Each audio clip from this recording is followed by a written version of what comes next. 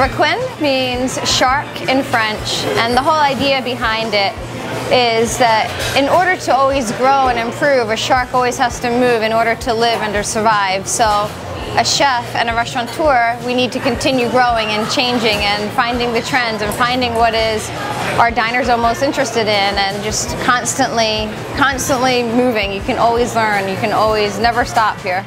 I've been cooking for about 20 years. I started out in Philadelphia. I went to culinary school.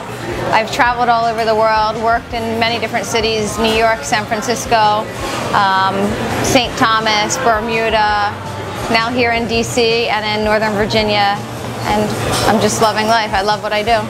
When Mike, Isabella, and I decided to open Requin, we originally were going to open only at the Southwest waterfront, and we had the great opportunity to come out to Mosaic and to do a pop-up.